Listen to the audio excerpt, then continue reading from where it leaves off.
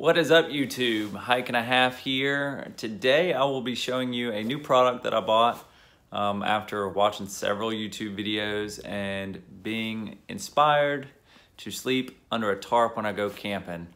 So I figured I'd give it a shot myself, and I ordered a Sil nylon tarp. This is by no means a shout out to the company. I'm obviously not paid or anything like that, but yeah, I bought a Sil nylon tarp and stake kit with the line locks, and I will be showing you how I set it up today. This is just basically showing you my initial thoughts on the product. This is a 12 foot by 10 foot Sil nylon tarp. Also bought the kit that comes with 12 stakes, 12 line locks, and 100 foot of 1.8 guy line, 1.8 millimeter guy line. The stakes themselves did not come with the guy line attached, so I took 5 inches of that guy line and just tied square knots to each of them. So 5 inches makes a good little loop, and then of course I just burnt the edges. So I did that, and then I attached 8 of these line locks pretty much in the same fashion to my tarp. So I have pulled this tarp out already. Once again, use 5 inches of this line and attach these to the tarp using the same thing as a square knot. So while we got the scale here and while we're inside, we'll go ahead and weigh up everything, and then I'll weigh it as I would carry it.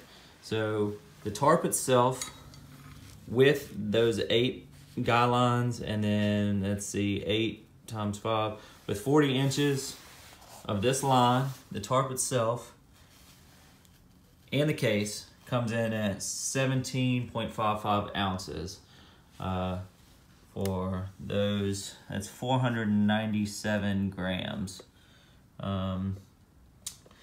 Yep, and then we'll weigh the rest of the kit. These are the 12 stakes, which I don't think I'll ever carry 12 stakes, but I will carry all 100 foot of line because that's like a few ounces itself. So with all that, including the stuff sack itself, that comes out to 7.15 ounces or 202 grams. Let me show you how I would actually carry it though. I would carry this stuff sack. I'd probably carry at maximum 6 of these. Could probably get away with 4, but we'll carry that. And with this, and we'll go ahead and put all 100 foot, even though I might not need all 100 foot, it'd be good to just have it. All right, and we are looking at, my trail weight would be 22.1 ounces or 626 grams. So we're gonna take it outside and go seam seal it. That's one thing I don't think I mentioned, is that this tarp does not come seam sealed, but it does come with a silicone seam sealer. So I'm gonna go take it out to a park, set it up in an A-frame form, and just get the ridgeline nice and tight and seam seal it because it's a pretty day outside. So see y'all at the park. I have the tarp set up, ridgeline nice and tight. I'm just about to seam seal it. This is what I was talking about when I saw some of the threads. I think it's fine. I'm gonna seam seal it anyway. All right, so I got it seam sealed. It didn't take very long. Now I'm just gonna sit back, hang out with my dog, drink a beer, and watch the sunset. Okay, so we are out at the park again a couple days later after letting the seam sealer dry. I'm laying in my hammock underneath my tarp, and this will be the final portion of my initial reviews. I'm gonna set the camera down. That way I can roll up my hammock and show you just how much room is underneath this tarp. If I roll it up like this or hook it to one end, there's easily room for a couple chairs under here. I mean, it's set up probably 4 foot wide right now. It is 5 foot tall.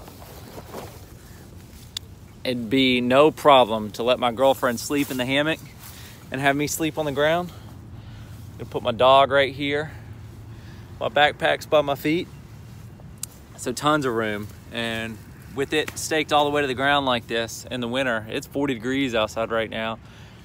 Not cold at all. With the sun coming in, it's blocking all the wind. It's fairly warm. So let's go outside and I'll show you the outside of it. Let me be born again. All right, beautiful day. Born into a beautiful day.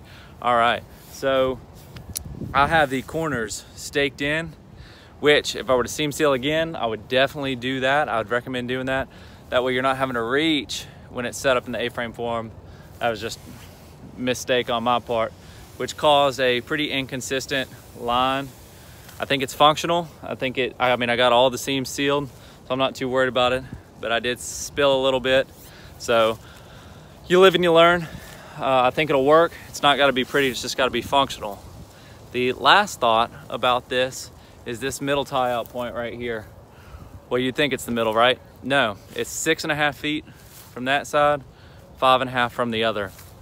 Don't quite know why. If you do, please leave a comment explaining why you think it should be closer to one end than the other. If you guys like these videos, don't forget to thumbs up, like and subscribe.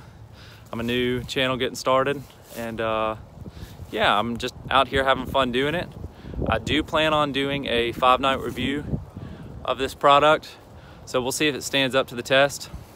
If it does, it does. If it doesn't, it doesn't. So it's gonna get a good test. It being December 1st right now, I'll be able to put it through some winter tests. All right, y'all have a good one.